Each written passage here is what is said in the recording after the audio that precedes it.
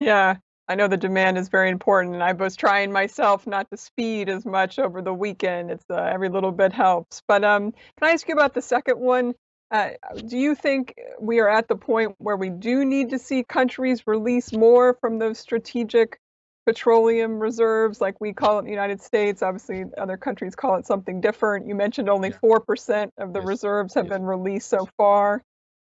What are Yes. you watching Uh, for?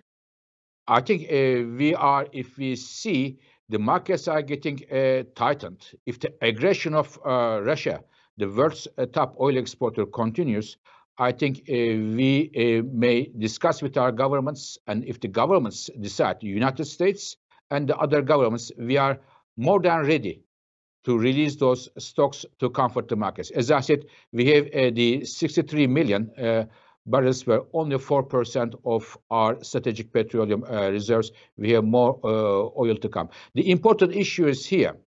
We have to find a way globally to minimize, if not nullify, the Russian oil and natural gas export revenues, but at the same time to have a stable global energy markets. We have to find balances between those two while keeping an eye on our other crisis, which is the climate crisis.